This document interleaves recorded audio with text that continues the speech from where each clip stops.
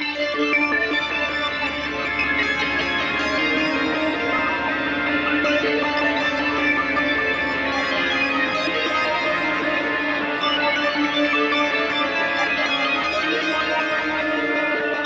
to the Rip Comic Podcast here on the Without Your Head Network. It is very cold like it was last time, and I want to thank my brothers and Carlos, who mysteriously disappeared this past couple of days. But let's go ahead and jump into the first of the minute news. I mean, literally, if you were to type Spawn Universe, it is all over the internet. I mean, we got it in the New York Times, we got it in IGN, we got it in Yahoo Entertainment, we got it in Bleeding Cool News, we got it in sci-fi.com, we got it. I mean, you name it, this story has hit like literally everywhere across the internet. I mean, this is a huge thing. Spawn for the longest time has, had been just that one book, and then maybe it would have a couple of offshoot stories and stuff. And so the headline, Spawn Comics to expand this summer with 3 new series. Todd McFarlane is introducing new characters with an eye on Bill. See, now that's kind of a deceptive title. Now, these new characters, are they, you know what I mean? Maybe there are other characters involved in their universes, but I mean, we all kind of know these characters because he's been featuring them in these Spawn issues. So the 3 monthly comics that have been announced and right here. First up is in June, Spawn's Universe. It's a standalone issue that will set the stage for the 3 monthly books. There's going to be King Spawn, Gunslinger Spawn, and then a team book called The Scorched. And in The Scorched, he has featured, he had Gunslinger in there, Medieval Spawn, that the I don't know her name. It's the female character that he has running around. And then there was another character. Oh, the Redeemer. But Spawn has been doing quite successful these past couple of months. They've been selling quite a bit. With the help of this new team that this series that he's been going of story that he has been having. He's working with several writers. It says Brett Booth, Donnie Cates, Jim Chung, Greg Capullo, Frank Quietly are the names that they have mentioned as of right now. Spawn #1 came out in 1992. He has never released anything else with a #1, according to what he had said. But there's Angela, there's Violator book. There's been some other offshoot books that we've seen, even where Spawn kills, whatever. I think I forgot what that series was called. He kills everybody. Spawn kills everyone. Everybody. Yeah. Yeah. And so, there's been some opportunities to leap in, but as we know, but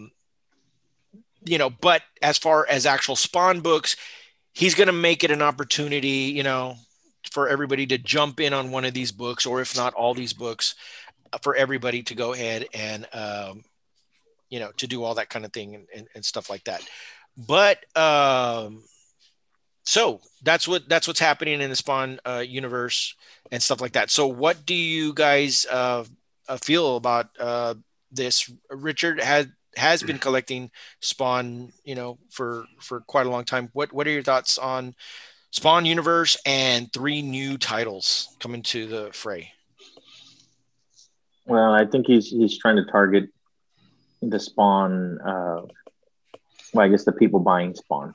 I mean, they do have a lot of different books in Image, and I mean, I don't know. I kind of read into this whenever they were posting pictures of the shirt. Somebody had a shirt on that said Spawn and it had Venom on the shirt, a picture of Venom as opposed to Spawn. I mean, it's a good fit for most of these writers and so forth.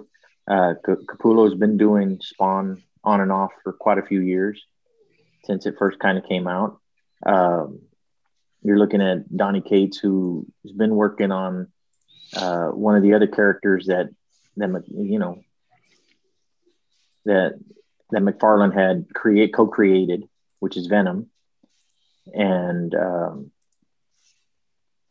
I mean it's going to be interesting to see the way it takes off. I know some of those Spawn spinoffs aren't necessarily high on my list, but others do seem, like they're going to be pretty cool.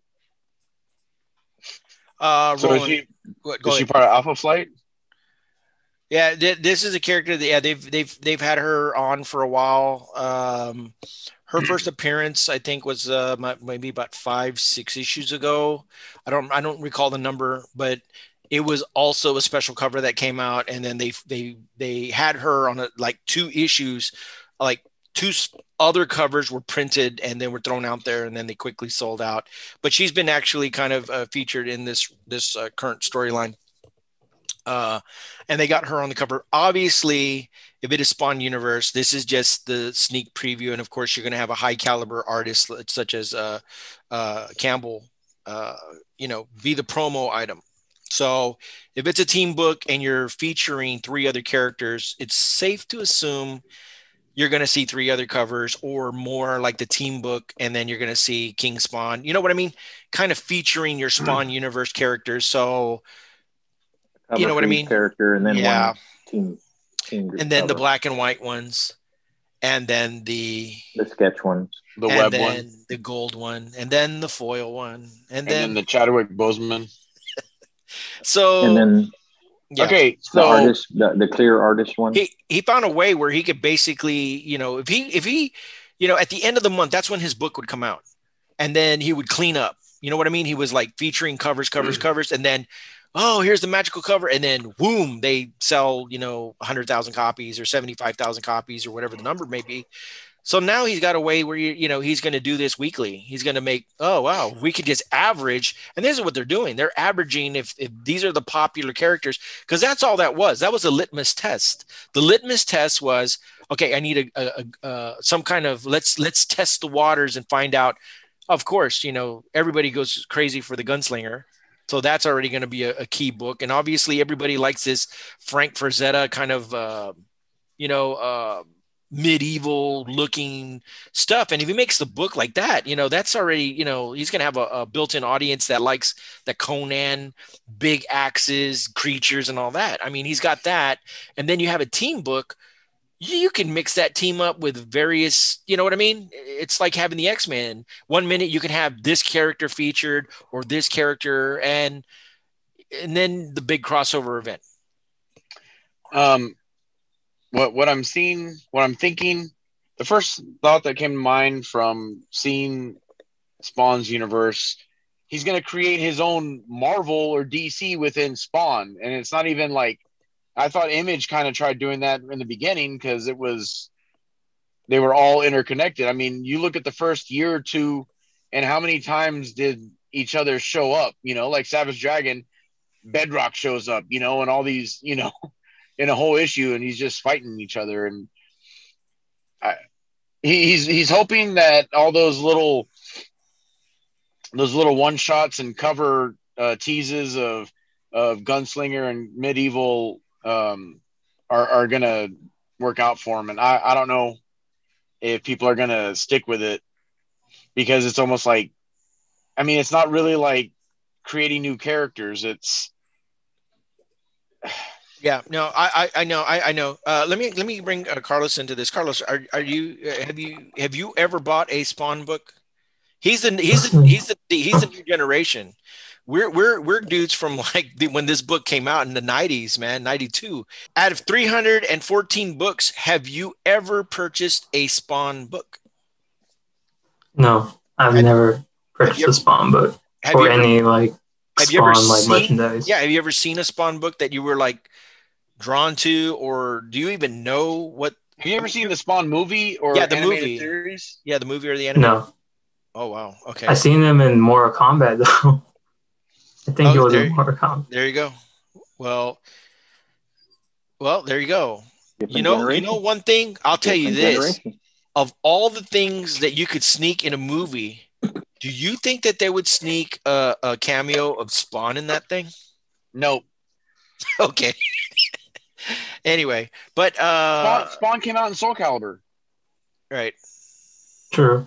No, but I'm talking about, okay, so we're hearing from somebody that is the future generation, and I'm trying to think of this, guys. What would Spawn be for, like, the way it is for Carlos? What is a character that was 30 years? Oh no, I'm never mind. I'm not going to go there because the word's going to be Speed Racer. That's what the equivalent of this is, because see, in your world, but Speed Racer, I mean, come on. But realistically, come on, it never struck. Nobody was like, oh, you didn't see Speed Racer madness anywhere. It was very cultish. I'm trying to think of something. Could you guys think of something that was 30 years removed that when we were in the books that we're like, but you can't say that, because in the 90s, 30 years before was Avengers, Spider-Man. Which have resurged. They had a resurgence somewhere later on because they were handled properly. McFarlane released Spider-Man number 1, 2, 3. I mean, they relaunched it with his artistry. Right. So, okay, well, let me ask you this, Carlos. Does this, if somebody was to say, hey, this is the ground level, just like Future State, this would be right here, the number 1 book that would start you off to 3 brand new books. They're not 300 books into it. These are brand new books of 3 different characters. Does this interest you at all? We will get more into it when each book gets more information. But again, for our audio listeners, this is Spawn's Universe number 1 with a Spawn. Scott Campbell artistic drawing. Yeah. Yeah. With guns that would make Rob Liefeld very happy. I bet you he feels so jealous right now. Anyway. She's got Cable's guns. No, he has Spawn's guns. Remember the toy? Yeah. But who had them first? Cable. Yeah. Big guns. Big guns. And broken chains. But they look straight. They don't look curved. Okay, back to Carlos. Does this back to Carlos? Would this interest you at all? If it's a number 1 issue, does this interest you at all? Would you be interested in seeing what this book was about if you saw this on the shelf? I'll be intrigued by it if I were to come across it. Let's just say if I just walk into a store and just see it, I'll be intrigued by it. Are you intrigued or tantalized? Intrigued. Well, what we'll do is she's got a spiked garter. Yeah. Belt thing, a little. Yeah. I mean, she's wearing the Spawn, somehow Team they made Spawn it uniform. Bikini. Yeah, but I mean, if you're Spawn, shouldn't you? Oh, that's a scorched. I was gonna say, shouldn't you be burned? But I guess that's the scorched. Right. Hell's Angels. So what we'll do is this is supposed to come out in June. So that means the April edition will actually have this solicited in there. So then that's the preview to pick up, because those panels are going to be first appearances of everybody. Yep. And they're going to sell for thousands of dollars later down the line. You're seeing that, right? You're seeing how crazy that these cans and all this crap that, because it appeared on the cover of previews, the previews goes for $800, $900. The Wizards. Yeah, the Wizards are going for. It's crazy. It's like anything, And the thing is, remember Comic Shop News?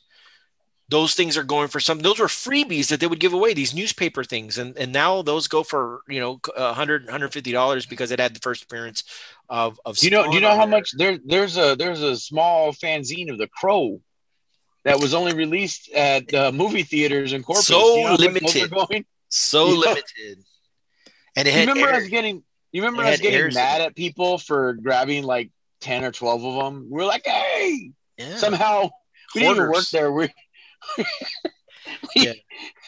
We took Oh Lord. we took over that theater for a little bit. So there we are. Spawn's universe just got announced. Todd McFarlane has a little video. If you guys have an opportunity, it's on Instagram, and it's on his Instagram. It's about 7-8 minutes long, and he basically rifles through all the people that are going to be contributing in this thing. I mean, we're talking about some major writers and people that he's worked with in the past, and so it's we're not coming in with like nobodies. We're actually coming in with people that have been well established in the comic book industry as writers, inkers, artists, cover artists. Does it remind you of when Image started?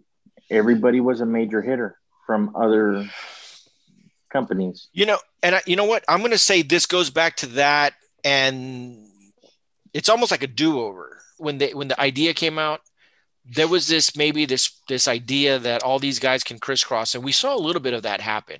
And I think maybe Savage Dragon had more crisscross with Spawn than any of the other ones, because we did see Shadowhawk. There was a little thing there, and there might have been some other things that had the the crossover kind of stuff happening. But I don't think it was really. It never really turned out to be anything. You know what I mean? You never really saw any of these books. They did what Rob Liefeld did. Rob Liefeld created one book, and then he made his whole universe around there. Wildcats did, Jim Lee would have these other books. It was their own, they had their own little universes. Their own little imprints was Wildstorm. It used to be Homage, then it became Wildstorm. Right. And honestly, Eric Larson was like Savage Dragon. Yep. And he stayed true to that. Top Cow was the Silvestri world.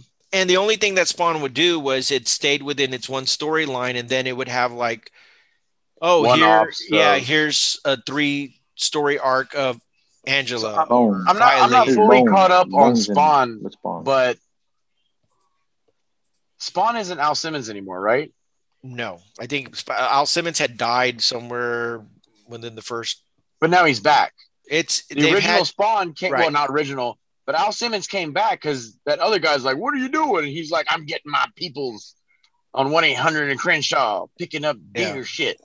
Kind of like in Savage Dragon, but it's like an alternate universe's Savage Dragon. Yeah, Paul with the short.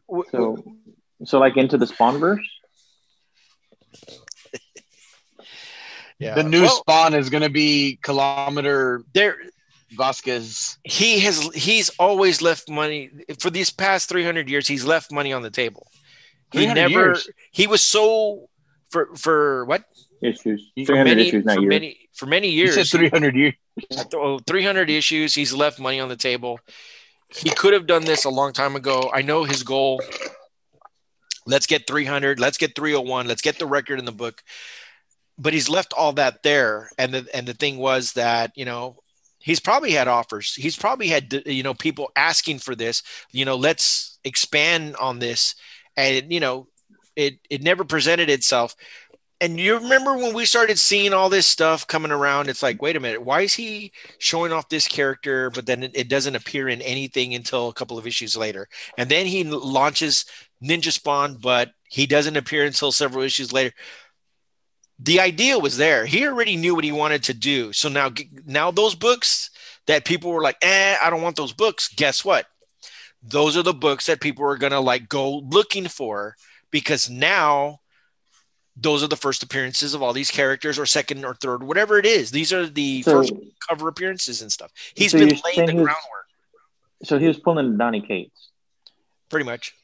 See, that's the difference between what you're saying, like it trying to do Image over again. Image is the reason that this can be done. Donny Cates is writing for Image, Marvel. Capullo is drawing DC. For DC and Image.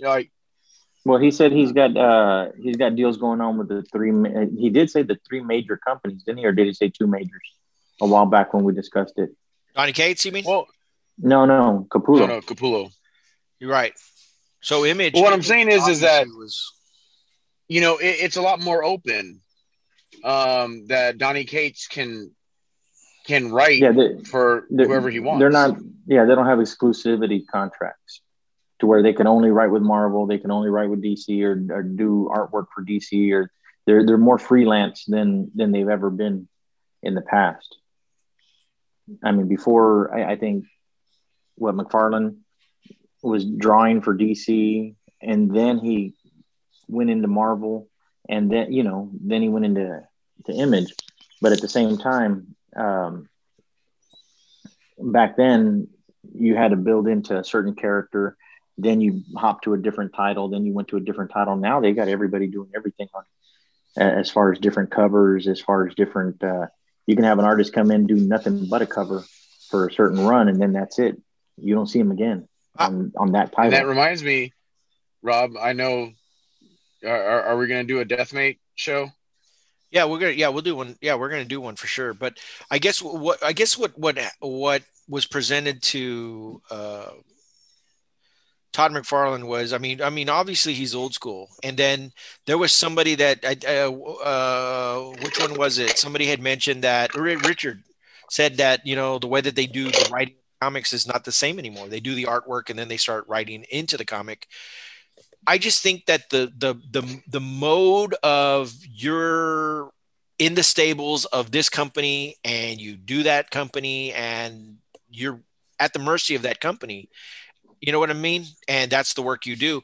When he's been able to see these other artists that he's worked with, and then people within the Image, house, he's seen that they're able to go into Marvel, that they're able to do Image, some go to DC, and they're probably just, somebody told him, it's like, hey dude, you know what? You could do this easily and bring all these people that are household names, because I saw a lot of Batman people in the list. When you see this list of artists, it's like he found all these Batman dudes and he found all these guys that are like doing high caliber books. I mean, within Image, DC, and it honestly looked like he attracted a lot of DC people. And I think because they cut all those books, they're not going to make as many books. He basically said, you know what? I can put all these guys to work and we can make a lot of money from Spawn and all their keep in mind, he also has an affinity towards Batman. He did Batman books himself. Capullo also does Batman, and they have that in common from back in the day. And McFarlane took Batman and Spider-Man and made Spawn. Well, he also made partially Venom. He's co-creator of Venom. Yep, and look at all the different Venom imprints. You got Carnage, you got Scream, you name it. There's some kind of Venom thing that's there, and he has one book.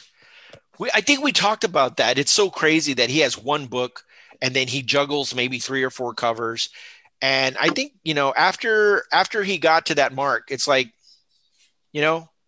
we need to create our own thing. Why am I making, he's going to still make these DC toys, but it's like, if people are going to have these really nice, Kickstarter Spawn figures, why not have a whole shipment of brand new things, the Scorch line and, the Gunslinger line. And you know what I mean? It's like, he's leaving a lot of money on the table, because if he makes that movie, he can easily make these other movies as well, if it's a success. It's hard to find that line for me of, is it, he's pretty much pointed out, it's not for the love of the comic. He's doing it for the money. Yeah. If you were sleeping under a log, you might have missed this trailer that went out. Woo! And what was that trailer? Mortal Kombat. Mortal Kombat has come back. Shot for shot remake of the original. that we watched at the movies. Yes, that started as a video game and then a song, and then the song became a movie. And that song is still in this movie. Yep, I love that. That was cool. Yeah. Mortal Kombat. But I'll tell you this, to see Jax get his arms ripped off, dude, that was out of control. I'm going to tell you that right now. That trailer, it went like one step. It was, I think I like Kano even more when he was like, yeah, that was something. Okay, well, okay. Let's go ahead and Roland says shot by shot. What did Carlos, did you see this trailer? Seen screenshots of it, but he played the game once. This will be his Fifth Element. I can't believe you didn't watch it, Carlos. It's free. Anyway, I'll watch it right now. Yeah, watch it. Go ahead. Yes. Flip it on. You'll get my live reaction of it. Oh, I'm afraid reaction video. Yeah, I'm afraid if I put it on here, it'll be like last time, and it was so weird. The image, I think it was an image that we had in the background, and it detected, and it was like, this cannot be put on YouTube or whatever, and I had to take that thing off. So it was kind of weird. I had to re-edit the show again before I put it on there. But I was actually gonna show the trailer, but you know what? It doesn't matter, because if I do, it's gonna get blanked out. Whatever. So, Rich, you saw the trailer. What'd you think of the trailer of Mortal Kombat? I liked it. I like the special effects looked real. I mean, as opposed to as real as you can make them with a guy shooting ice out of his hands, and Sub-Zero's character. I mean, he played well on the screen, as well as Scorpion, and when you see a guy holding a freaking heart that's still beating in his hand. Yeah. Well, the video games themselves became more cinematic as they were going along in the production of the way the way that they film all that stuff. So it was eventually they were gonna. It seemed that they were going to get to that point. You know what I'm saying? That it was getting to the point where it just looked. Why aren't they making a movie out of this thing? I guess they had to find the right writer to put all this together. And did they really? Did they really? Exactly. Did they really? Exactly. But I guess you want it to, you don't want it to be just all cheese. I mean, you wanted to at least make it seem like there were, stringing something together. So let's just go ahead and get the script again and just do it again. Okay. So your take on it: Street Fighter, Mortal Kombat. Wait a minute. What are you talking about? What? This is Street Fighter, Mortal Kombat. This is a whole different ballpark, dude. No. So what do you think, Carlos? I'm watching it right now. I'm looking at your reaction. Okay, well, reaction it, man. I'm waiting for his hair to go. Ah! I am Sub-Zero. Okay, I dug when they were like saying their names, and then they get into the fatalities. Finish him, and all of a sudden, dude, it was like, dude. But I want to see the Johnny Cage. That's what do you? Okay. What do you think of this Johnny Cage? Is Johnny Cage in there? I don't know. Who's the guy that's all running around? It's a stupid thing. That's not Johnny Cage? I don't think so. No, I don't think so. Because Johnny Cage always wears he wears shades all the time. He's an actor. Well, who's like the Wonder dude? Man. Well, who's the guy in the beginning? A new guy? Probably a new guy. That's Lou Diamond. Lou Diamond Kang. Right. So there is no Johnny Cage in this. I don't think so. He has to be because he was the original. He was in the original game. The game was based on him. Carlos, don't tell us who was in the original game. That game came out when you were born. Let's go ahead. Go to and this thing comes out on HBO Max, right? This month. We were at Ayers Bowling Lane playing and watching this. Watching everybody pick Sub-Zero and going, I'm not gonna play. That guy's just cheating with his that was Sub-Zero-ness. In my other life. Okay, that guy was the bartender at the bowling alley. He had a lot of time. No, really, he was. I know. He That's was. why I'm laughing. Okay, what's the name of the movie? I Just worked Mortal there. Kombat, or is it? What is it? No, it's just Mortal Kombat. You have to say it like that though. Mortal Kombat. Okay. Mortal. Michael Kors. But yes, Michael Kors. how they were able to, you know, stylize the Wait a Mortal minute. Kombat When the hell is songs. this movie supposed to come out? I'm seeing April of what? This is saying 22. Okay. April So 14th. it's just around the corner. Just around the corner. Yes. Okay. Just So in the around the river cast, bend. we have Kano. What? Oh, let me just go ahead and put it on the screen because they're all like You have to say it like the song because it was from the game. Kano, Liu Kang, Johnny Cage, Sub-Zero. Okay. Wait a minute. She comes out in it? Who? Oh, The AT&T No, girl? Bernadette. Oh, I was going to say. So we got Josh Lawson, Nobody cares about the real names. Let's see. Sonya, Scorpion. Oh, he's got a name now though. Well, yeah, he's always had a name. Anyway, Sub-Zero, Raiden, Jax, Liu Kang. So Cole Young is not Liu Kang. Like what? Who's this? That's the guy with the tattoo. Right. So who's that guy? Is he going to change his name at the end to Johnny Cage? Stupid. It's a Hollywood name. I mean, they got everybody in here, dude. I mean, how is it? But the cool thing is, it looks like they have look down here. Allison Young, Emily Young, and Cole Young. It's the family affair. Yeah, the Shazam family. They were all probably orphans. They orphaned. And look at this. This one doesn't have a name. Mel Jarnson. So she doesn't get paid for the movie. You haven't seen it. I like it.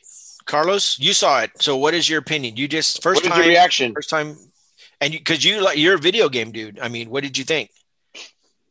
I like it. It was pretty cool to finally see a video game go on to like the big screen, or I guess into a movie, because we want theaters that much, but whatever. This has never happened before, right? Yeah, it's never happened, because when it does happen, it sucks most of the time. Besides Sonic, that was actually pretty good. Okay, so he liked Sonic, but he didn't like Street Fighter. He probably never saw Julia, that. Man. Raul Julia. Wait a minute. Have you seen the original Mortal Kombat movie? And what do you think of that one? Well, it's been years since I last seen it. I was probably like in middle school. And there's two of them. Do you think they'll get gravity kills? Anyway. And wait, is it saying goodbye or guilty? That's guilty any of the to. Is it guilty song or is it goodbye? I don't know. They both sound the same. They both have G's in it. Do you think we'll have any of a rock and roll soundtrack, or will it be a hip hop soundtrack, or will it be a what kind of soundtrack do you think we're going to have here? There has to be a side soundtrack. Country. I just want I didn't say which. I didn't say which country. I didn't say which country. Oh, okay. It'll be Witcher. It wasn't Witcher. Yes. On Netflix. Witcher was based off a book and then it became a video game. Wow. Ooh. Oh. Ooh. Splitting hairs. It's very deep cuts. Anyway, I think this looks really cool. I really got the vibe. I thought that it had a lot of the spirit of what people remember of the first movie, but all the new generations leading up to that are into the new game. I think you get that vibe, a lot. You're getting the gore that I think, and this is funny because when we saw the movie, we really liked what was going on, with this early CGI effects and stuff like that at the time that seemed very archaic. If you watch it now, and me and Elvis saw the two movies, and oh brother, they're fun. They're fun to watch, kind of hokey and stuff like that. But you know what? I think it's great to see this You know what? It would be cool. I'm wondering if they're the same length of time to actually watch the Mortal Kombat first trailer and then watch the second trailer and But I just wonder if somebody would edit it together. see, I remember when we watched Mortal Kombat because we had seen Street Fighter, like it was so awesome. Again, at the time, we didn't you don't have what you have now in special effects and everything. But I remember listening to that soundtrack and watching that movie and thinking, and again, it was mainly the comparison game because of Street Fighter, but it was like awesome. And then Robin Shaw went on to do great things like Beverly Hills Ninja. Combat begins. Ah, you know, watching that, I want to watch it again. yes. Oh my goodness. I didn't think I was gonna get all jazzed up watching that thing again. It was, and what was it? It was when they started saying the names. Yep. Kano. Yeah, it's Right there. You hear Kano right there. It's like, ugh. it's I don't know what it is about that song. You know what I'm saying? It fits perfect with what they've been I don't know, because the song came out and we were all playing the game, you know what I mean? And we would all play the sound of the stupid song over and over and over. It was all stupid. It's like, sure, yeah. Test your might. The music. Yeah. You will test your might. And it was, you know why? It reminded us. There you go. Can't wait. It's what, 2 months away. That's just, I'm going to go watch Mortal Kombat 1. I mean, because, I mean, the outfits, the uniform, you know, that's the way Sub-Zero and Scorpion looked back then. It wasn't all. They're not obviously they're not a team. They're showing that where they're against each other or whatever. Sub-Zero. Oh, no. Is that what's happening here? What are we looking at? Well, the only reason that, remember, they were under the control of Shang Tsung in that movie. Right. So they were enemies. I think they even said that in the movie. They were arch actually enemies type dudes. But because of, yeah. And I have to tell, the guy who played Shang Tsung in the first one, they changed the character in the game to pretty much look like him because he became Shang Tsung. I mean, yep. He's been in so many great movies.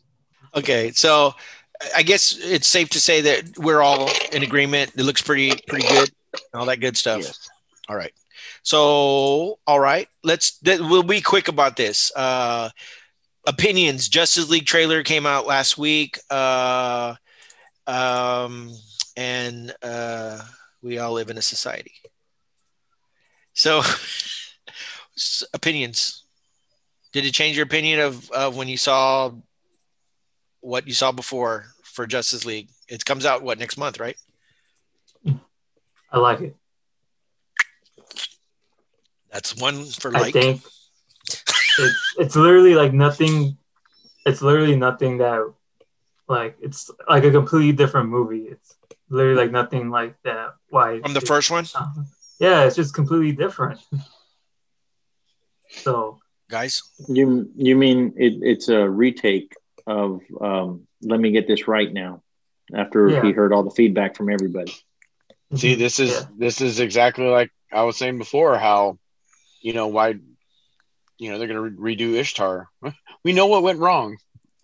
Well, I mean, that's why you got Star Wars. I mean, there were too many cooks in the kitchen, so to speak, that saw that film, and or maybe one big honcho that saw that film and wanted it to do a different way. And see, because easily you could say the same thing about what was happening to Solo before Ron Howard was brought into the film. And then you could say what was happening to Rogue One, because there was all kinds of footage. And I remember being in the theater going, what the hell are we watching? Where did all that other footage go? Because it was like, it became a completely different, you know, I kept waiting to see those scenes. And a lot of people walked out of that theater feeling cheated that but not every production puts the scenes that people liked from the preview into the movie. The first one that made a big deal about it was Robin Hood, the arrow scene that they had in the preview. That wasn't even in the movie. They ended up putting it in the movie because everybody liked it so much in the preview. I mean, or Deadpool 2, whenever they filmed all that stuff to throw people off that the whole team was going to die. well, we still haven't seen all the Reopening. cuts. What was that? Was that Bit of Honey? Was it the peanut butter candy? What is it? Oh, Snickers. Snickers satisfied me. Anyway, I'm talking about the shot where you see the TIE fighter coming up and what's her name's face to face with that. When you see that in the trailer, you're like, holy shit, what is she going to do? How is she going to escape from that? Well, we just don't put it in the movie. We don't have to explain that at all.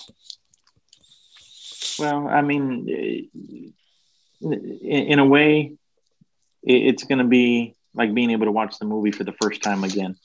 I've done that to a movie before, and it was Dumb and Dumber. The version I saw is nothing compared to the version everybody else in the world saw. Mine was a rough cut of the movie. The movie wasn't finished yet. There were scenes that weren't color corrected. The soundtrack was completely different when I saw it. There were a bunch of different scenes in the movie that never made it. Part was in that. So it's just, it's going to be like that, When you watch the trailer of Dumb and Dumber, there's scenes in there that are not in the movie. And then they were in the one I saw. Right. You remember the end credits of Short Circuit? Do you not remember the credits of Short Circuit? How there was all these shots that weren't in the movie. Right. Well, you know what? If they still made TV versions, that's probably where all those clips were going to go. Yeah, it's just like when you watch Ace Ventura on FX, they added like when he goes into he actually goes up on stage and starts singing with that death metal. That's why he gets thrown in the mosh pit, and that's why there's that one scene where you see him get thrown up, and he's like, right. But anyway, and I know the soundtrack changed also when you saw it in the theatrical version of Dumb and Dumber, and then when you actually see it released. Well, I mean, certain songs that they didn't have the rights to or whatever, and they end up changing those songs. Well, just like how Richard saw that different thing. There's people who watched.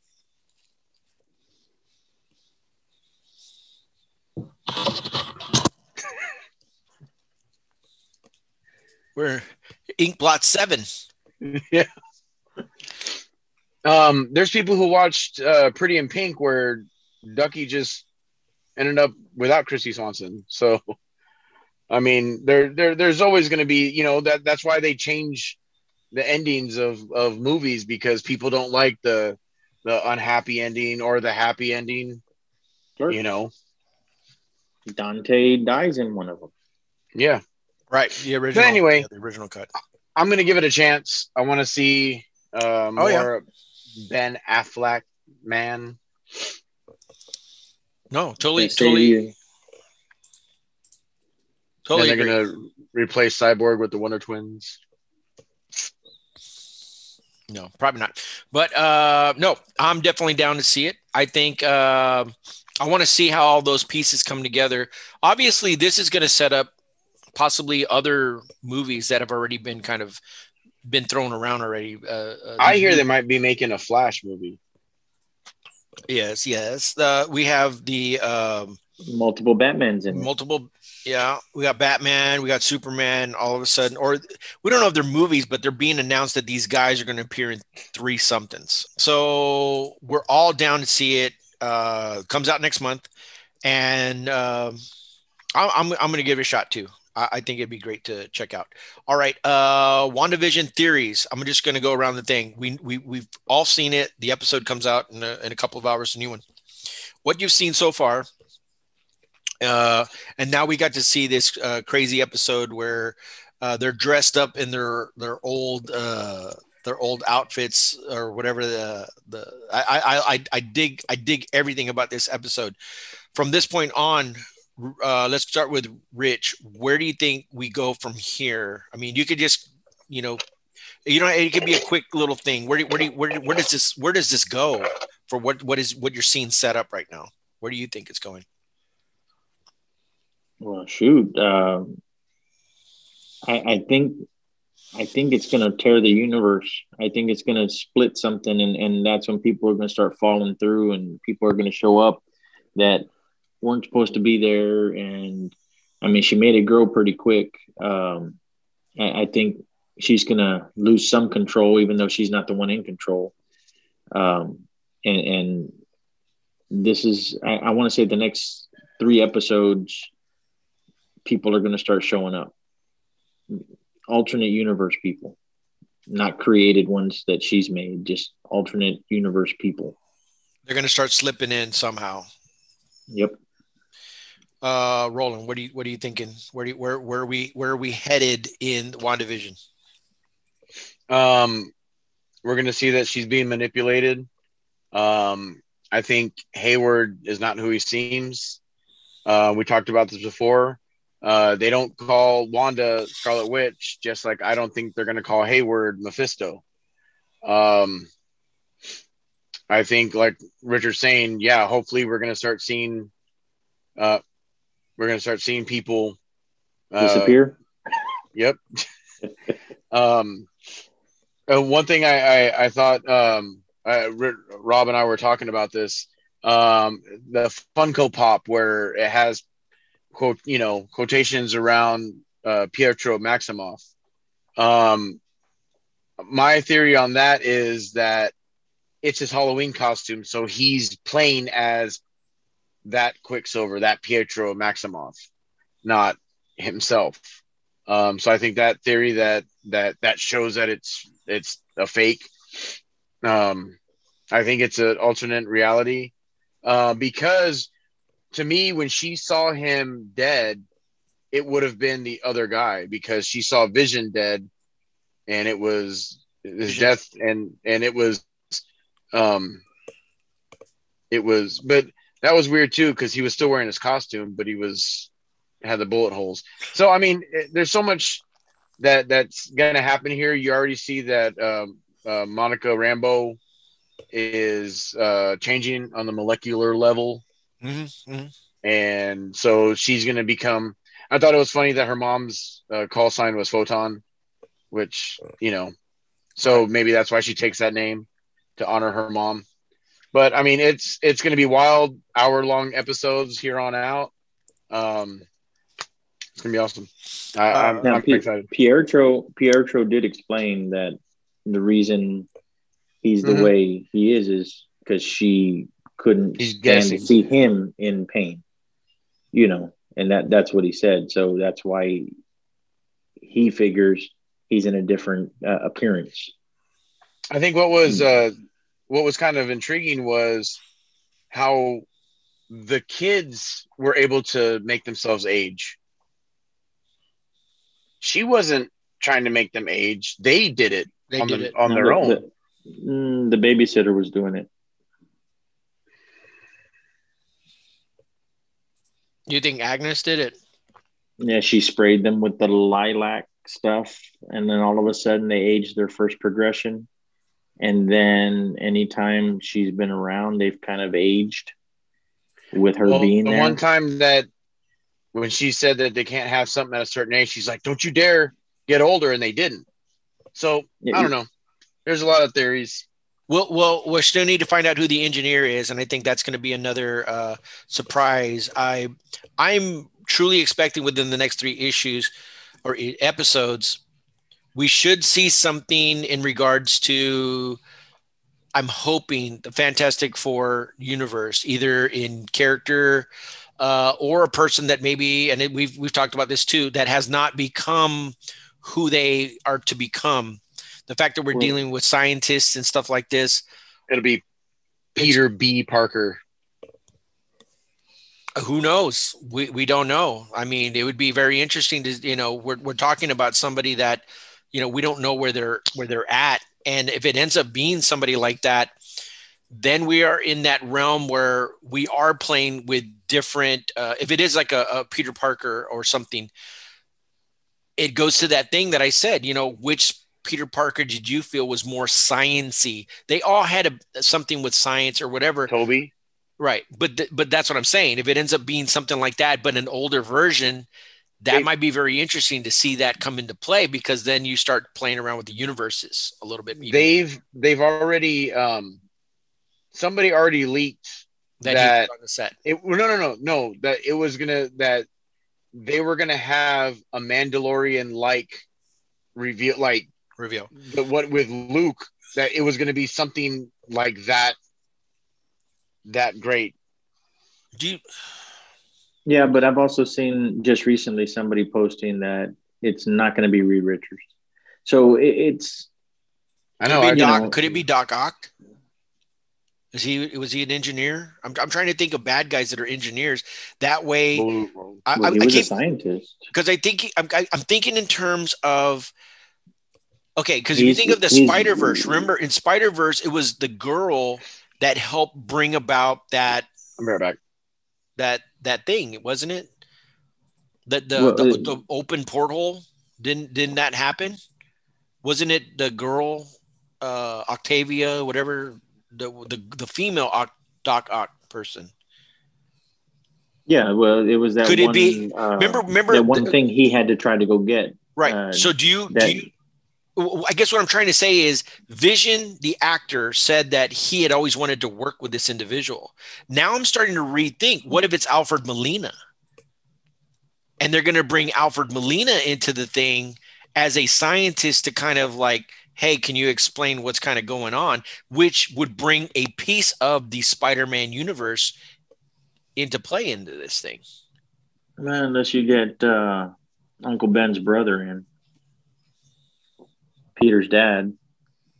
You know what? I didn't think about that, because he was a scientist, right? He was a scientist, and he's the one that had all those connections. The Secret Life, right?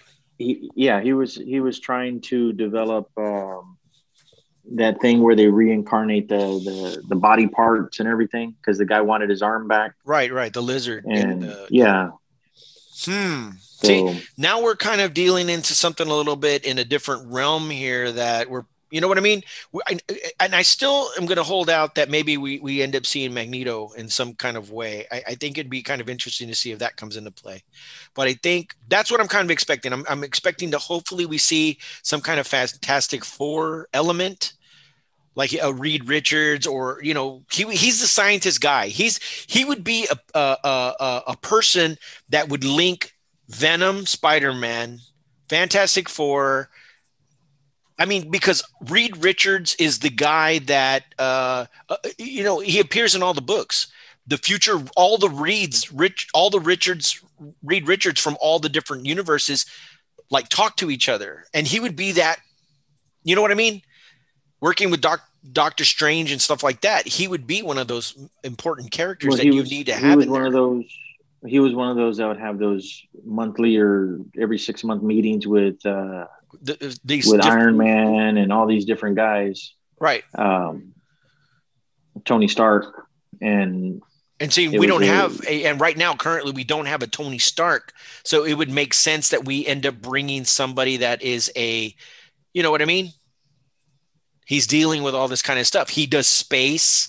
He does, the multiple dimensions. It would make sense that if she was to kind of reach out to somebody like that. So it'd be kind of interesting to see if we end up seeing a Fantastic Four element. We see another X-Men, and then remember, we got 3 episodes. So it'd be interesting to see a Fantastic Four element, an X-Men element, another one, and then we end up having possibly a Spider-Man. Hank McCoy? Well, we were actually, that could be very well too. And then, that would be an X-Men engineer type guy. And he wouldn't be in blue form, right? He would be, he might come out in blue form. Who knows? But We started thinking about an Alfred Molina. So wait. Yeah, a I know. minute. I was listening. Yeah. when I was- So I think it'd be So kind of wait a minute. Well then, who would it be? Would it be Fraser coming out, or would it be the younger version? It'd be the younger version because Yeah, he's the one who's. We've established him pretty much in all the on most of them. Any Dark Phoenix movie they try to erase. So Well, I don't know. So I'm thinking that in these next 3 episodes, those are 3 things that I'm thinking you would want to see Disney set, connections to. We definitely show X-Men from the Fox. Then if we were to see, dude, I mean, What if it's Doctor Doom? He was a scientist too. yeah, that's what a lot of people have said too. What if we end up? Well, we don't even. I mean, do they play him up as Victor Von Doom or whatever his name is, or is it just end up getting a different cat and putting a helmet on him and calling him Doctor Doom? Do you think that's so far out that they would do something like that? no, they wouldn't. That would be like a wave ripple across the universe. And they'd get the same actor. Or Kevin Bacon. Oh shit!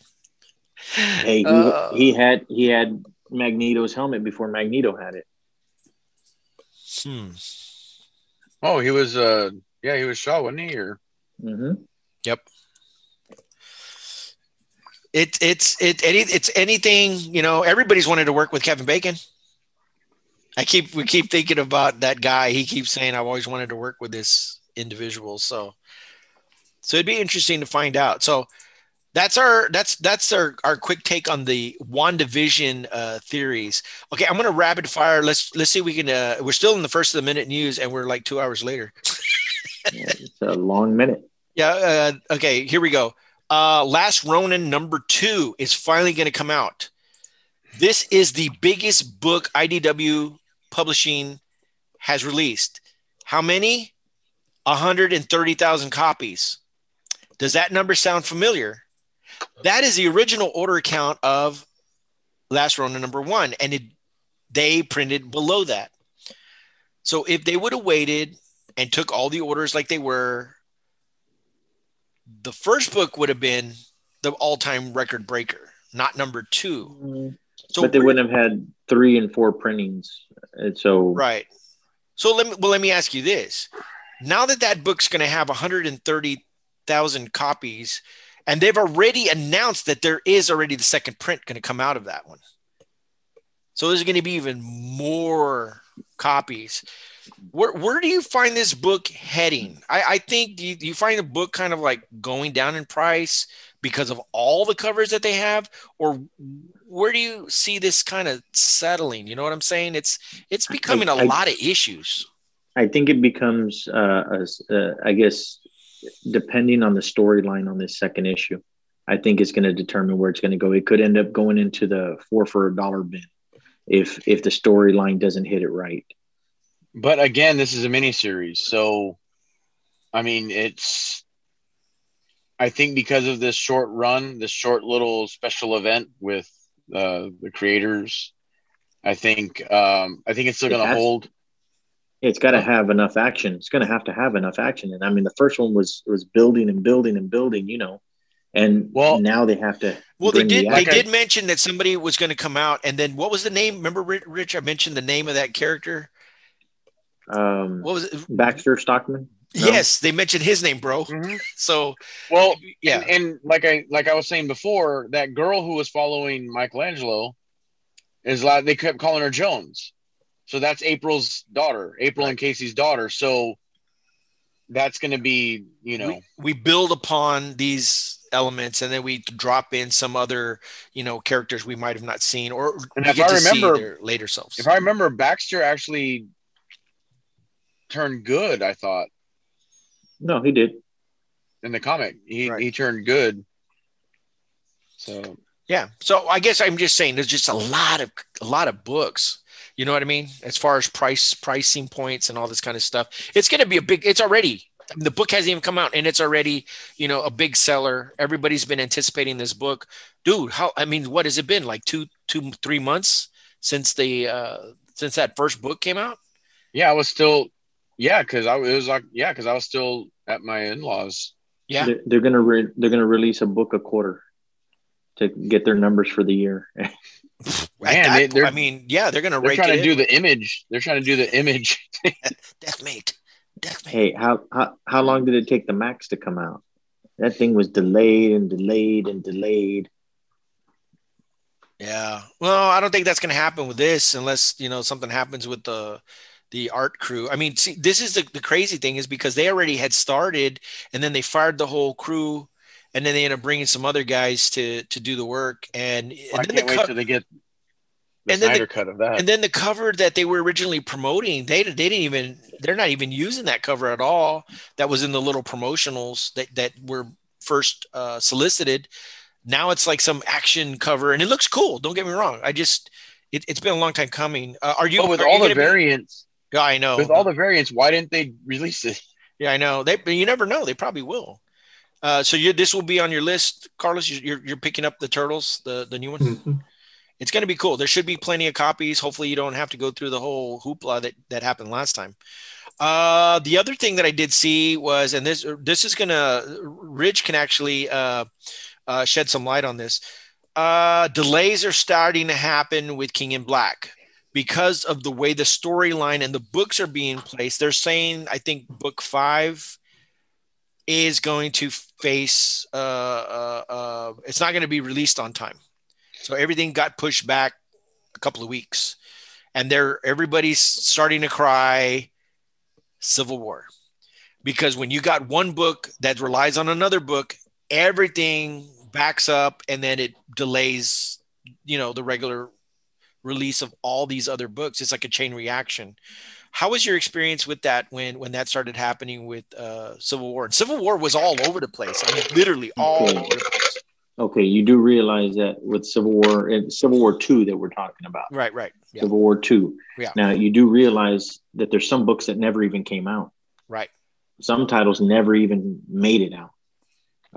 They were slated to come out and poof, they just disappeared. And it was either they disappeared or nobody ordered because they got delayed and nobody ordered the book and there was part of the story missing. And it believe me, we were going off the checklist of every single book. We're talking almost $100 and something a week, making sure that these books were that every issue was done. Yeah, you want the whole story. Yeah. And some of them never made it. That happened to Empire. There was a thing, the Empire run. I think I'm getting confused. There was a series before we got into the X-Men. Empire. Empire. Okay. There was a book that was a Thor book, and everybody was waiting, and I was eagerly waiting for this Thor book to be coming out. It was part of that run, and it just sat there on my list, and it waited, and it had an awesome cover, this retro rainbow looking cover. I'm wondering if you recall that one. It was very rainbowy looking, the cover, and it never came out. And they basically said, oh, the book just got canceled. I was like, wait a minute. How do you have a series that everything is relying on this thing and then did just cancel the book? And so you don't even have that part of the story anymore. So it makes you think what they were asking Donny Cates and Stegman. Is the King in Black your final Venom? No, it's going to be the 200. Well, are you sure? Because they kept saying, is the King in Black one going to be the very last one that y'all do? And they kept saying, no, it's going to be issue 200. Legacy issue 200, not the King in Black. Right. And I think that's where some of the problem happened, because if we remember comic book, Free Comic Book Day or whatever it was, they kept announcing that Virus was going to be, it was a first appearance, and they kept telling everybody on comic book, Free Comic Book Day, go get this book. It's going to be the first appearance of Virus, Virus pops up in Venom. And then here's the book, the free book came out at the stores, and everybody was like, no, this book actually became the first appearance. And it was promoted that this was the first book. but because of publishing, it flipped everything around, and it ended up doing that.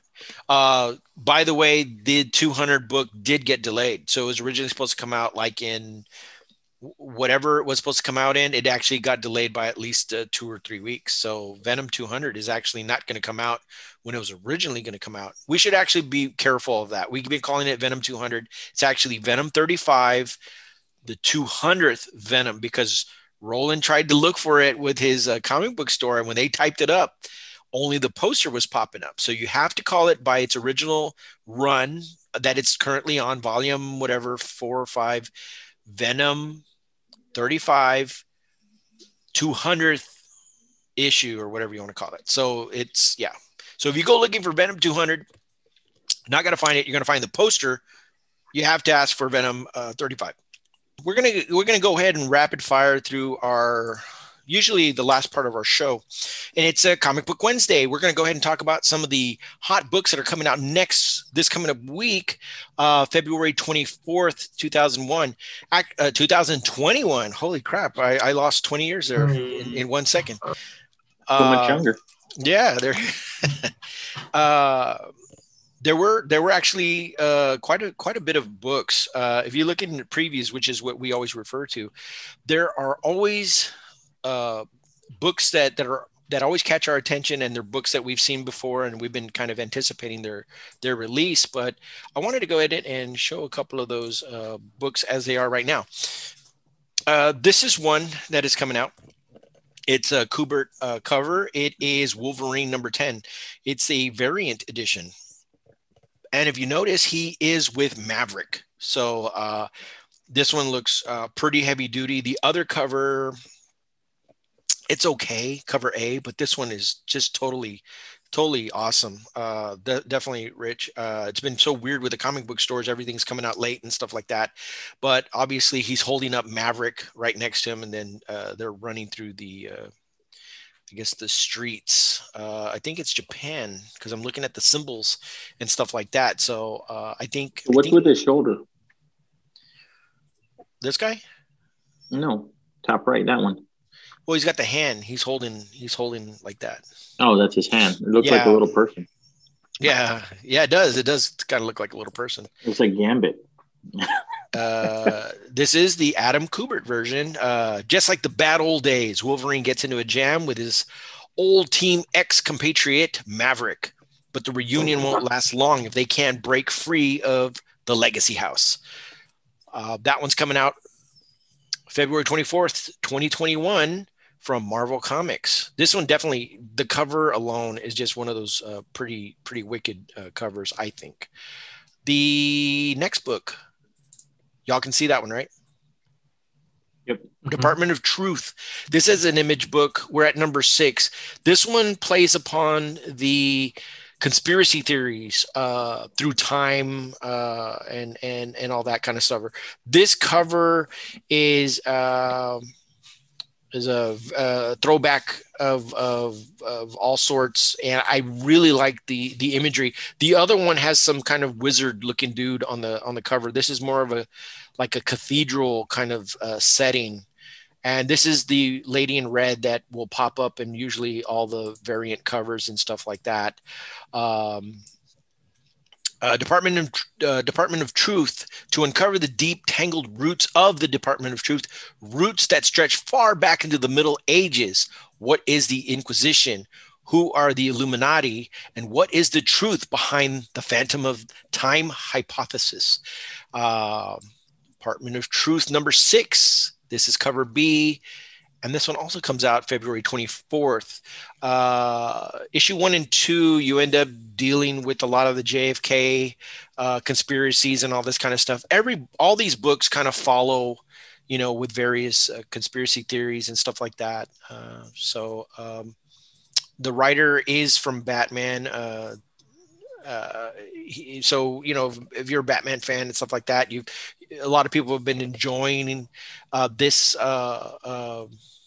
this book, I've read only, to be honest, I've only read the first two, and I really liked where it was going. I haven't had a chance to catch up on it. With issue 6, it kind of gives me a reason to go back and try to catch up with what they've established on this particular book. But from Image Comics, Department of Truth, number 6, you definitely want to pick that one up.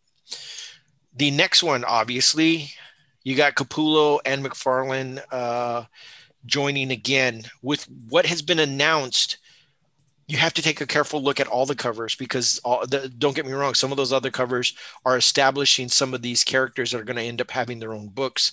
And I think they're purposely now being introduced in that manner.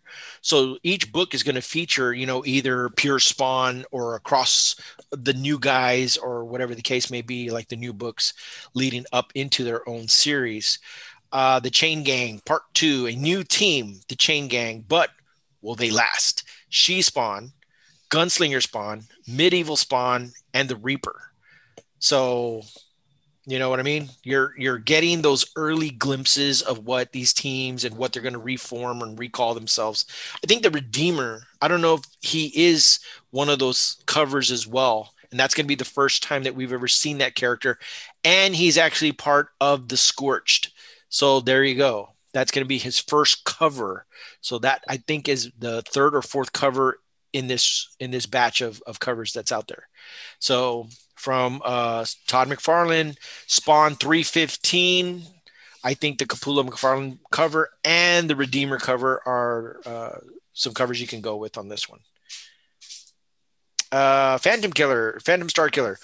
I remember I first showed issue 1 like many moons ago, and now there's still, this is the third printing cover.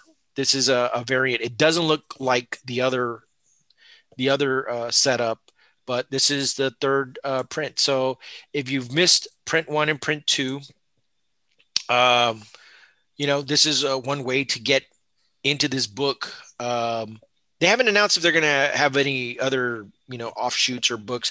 They have action figures. They have all this kind of stuff. But this book will be in its third printing, and it is a great way. Check your local comic book stores. Call them up. Find out if they're going to get that, or special order it from Scout Comics.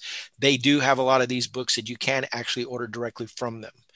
We're nearing the top books that I think are going to be they might be harder to get, but I think these are going to be definitely must picks.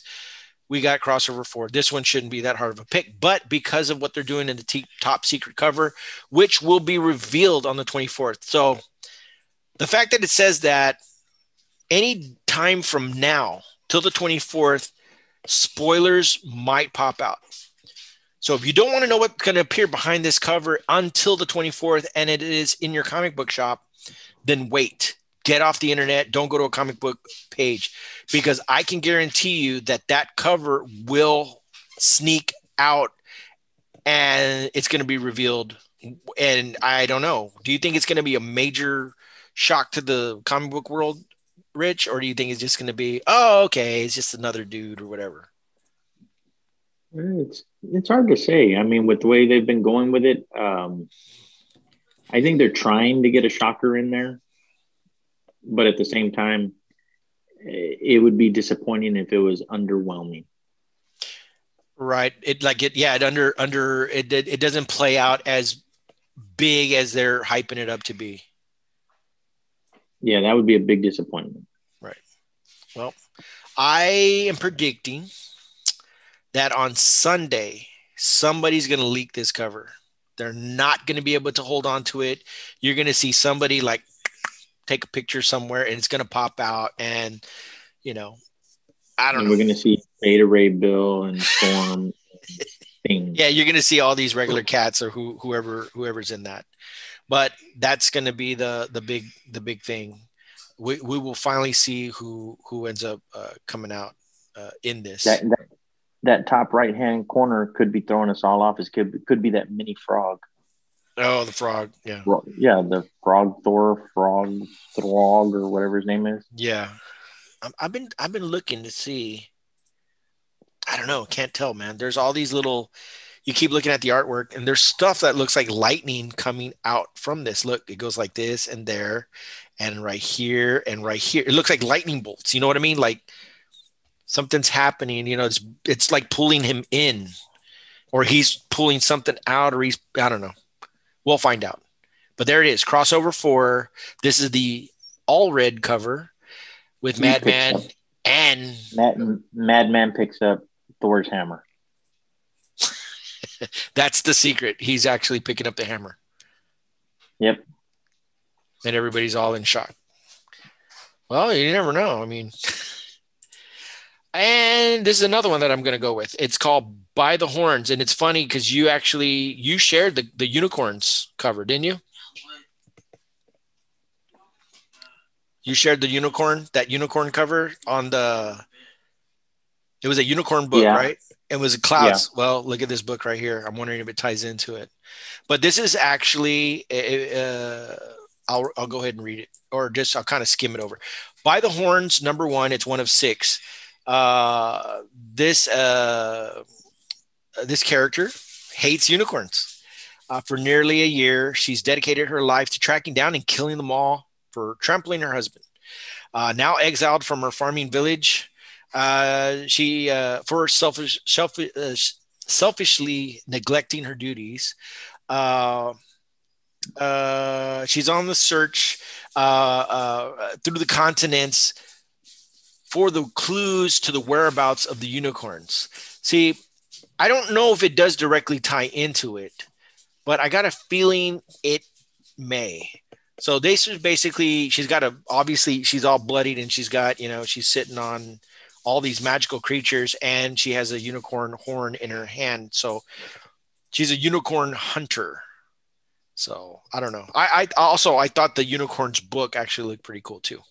So I'm really thinking you definitely dive into this book. I really think that this is going to be really cool. From Scout Comics, By the Horns, number 1. Once we get it in our hands, we'll be able to dive deeper into this thing and really know where we're going with this particular book. I think it's gonna be really cool. 6 parts. This should take us through at least before the end of the year, and then we'll see where that ends up going. But yeah, By the Horns from Scout Comics, 1 of 6, cover A. There's another one, Aftershock, Nuclear Family. I've actually seen some other covers that actually look like they're being radiated and all that kind of stuff. I really think this is going to be a fun in a weird kind of way. This is Aftershock number 1. Right off the bat, America 1957, Elvis dominates the airwaves, apple pie is served at every meal, but a dark cloud of nuclear holocaust looming. Korean War vet Tim McLean, major concern is taking care of his family in the atomic age. It says here it's based on Philip K. Dick's short story, Breakfast at Twilight. It is written by Stephanie Phillips and illustrated by Tony Shastine. It is Cold War era science fiction at its most timely and terrifying. I think it's going to be cool. I like all that kind of apple pie nostalgia kind of thing. It doesn't really give if it's a mini series or not, but it is number 1, cover A, and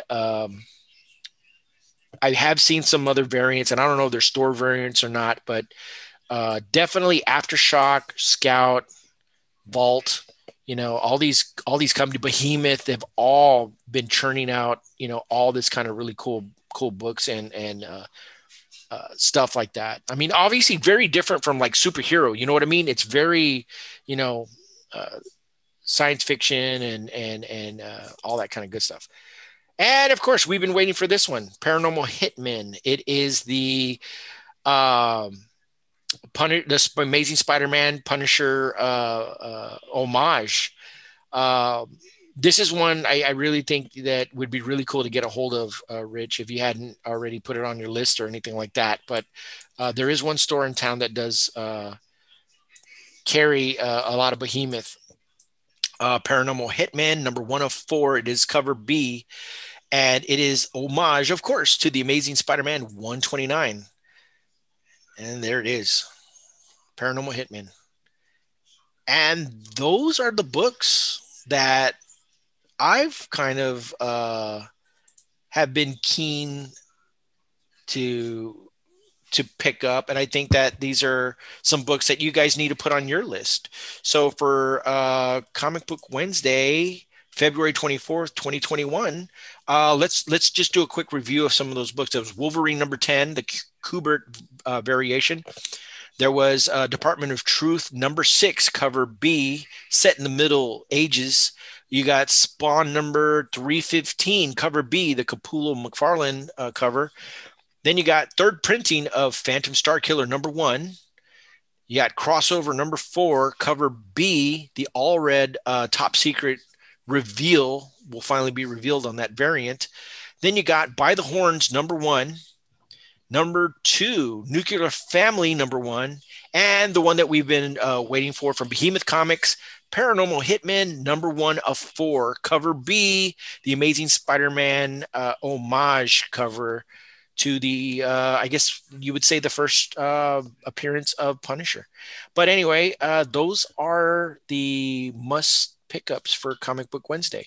Yeah, and there are some delays. A lot of the comic book stores we heard are experiencing delays. So if they hadn't received their books when they normally would have received them, they're definitely going to be off by like maybe a day or two. So a lot of people have been waiting for their DC books and their Diamond stuff, which is their Marvel and stuff like that. So guess what? This weekend, actually, Friday and Saturday, you're going to probably be seeing all these books, not these particular books, but books that were coming out this past week that, you definitely don't want to miss those books. So definitely hit up your comic book stores. It's been a really tough time. So kind of pay a visit, check out what they have. A lot of specials are going on too. A lot of stores right now. So that's what we have for Comic Book Wednesday.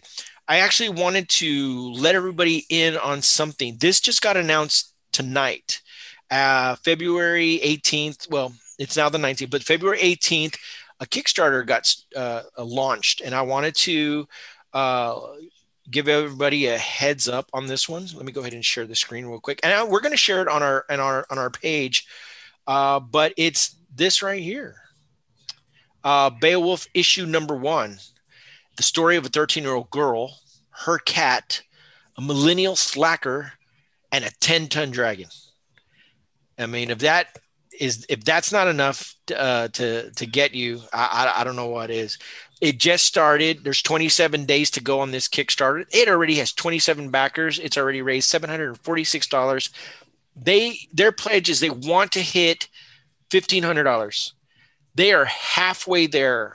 So RIP comic book fans, independent artists and stuff like that, anybody out there want to contribute to this Kickstarter and get Beowulf issue number 1 out flying. We're gonna share this, and we're gonna put it on our episode details, so that way you can click it and get everything going on this thing. So, and of course, with when you submit, a pledge, there's different things that you can get. You can get rewards. You can you get a digital copy when you pledge $4 or more. When you pledge $7, it looked like you get an actual print copy standard. For $10, you get a print copy deluxe, which is you get a thank you. You get stickers, and you get a deluxe version of the comic book.